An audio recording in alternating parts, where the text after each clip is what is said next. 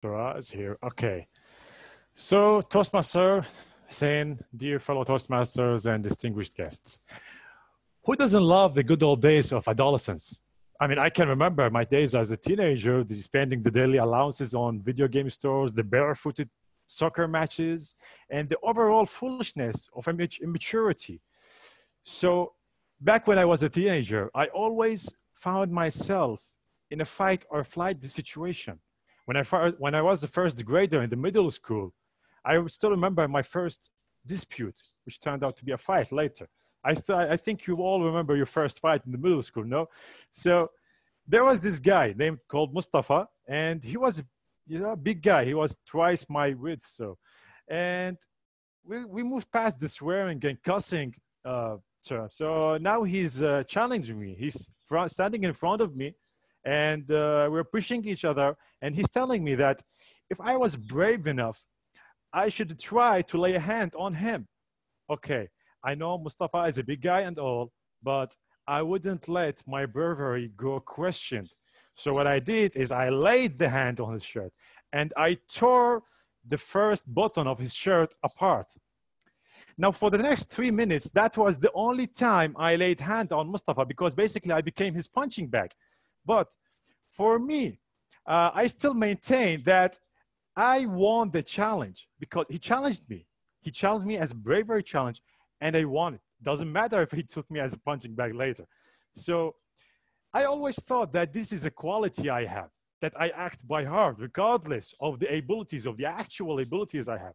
In my younger years, I always went through disputes, quarrels, fights, and which most of them didn't end well for me because in my simple mind, it was mostly a win or lose situation. If I didn't win, then I'm definitely losing. And I'm a sore loser. I don't like losing. So this mentality helped me through my early stages. It helped me get better grades, helped me get into a better university, definitely helped me with the sport contest, and also get the recognition of my colleagues. But progressing through life, when I grew up, I realized that putting myself in a win-lose self-ranking system is backfiring. The fights right now are way more complex than what we used to have back in the high school or middle school. It could be a person, it could be an entity, it could be an idea that you're fighting. The outcome of the bargain is not definitive anymore, it's relative. So the entire methodology of negotiating with people, the methodology that I created for myself is based on card games. Basically, it's a card game between you and the opposite party. You have your own cards, they have their own set of cards, and both of you are waiting for the right moment to expose the right card. But what I noticed is most people do not reveal their cards and they wait for the next person to reveal his first. Now this works most of the time if you are following their lead deliberately, but at times I take it, maybe I'm a little bit harsh on myself, on others, but I take it as a lack of confidence move. I don't have to wait for others because I cannot take the lead like that. So what I need to do, I need to assess the situation and plan my approach and then expose my cards in a power play showdown. And that way, if I believe in if I have faith in what I have to offer, that way I can take the lead, because if I stayed on the second, I cannot take the lead. So I will share with you this experience that I had at work like 4 days ago. I work for LG Electronics, and I take pride in representing that company because I trust their products. So I have faith in what I have to offer.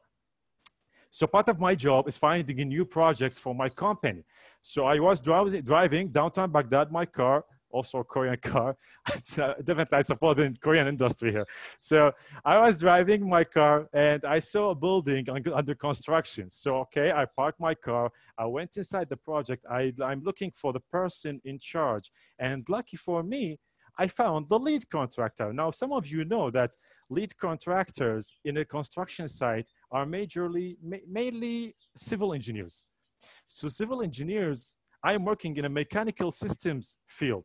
And this guy is a civil engineer. Civil engineers are mechanically illiterate. No offense, civil engineers, anybody is a civil engineer over here. So, okay, that will be easy. I can go there. I can convince him of my systems very easily. So I go there, I introduce myself, I listen to him go on about his project, what kind of systems he needs for his project, for his building, his request.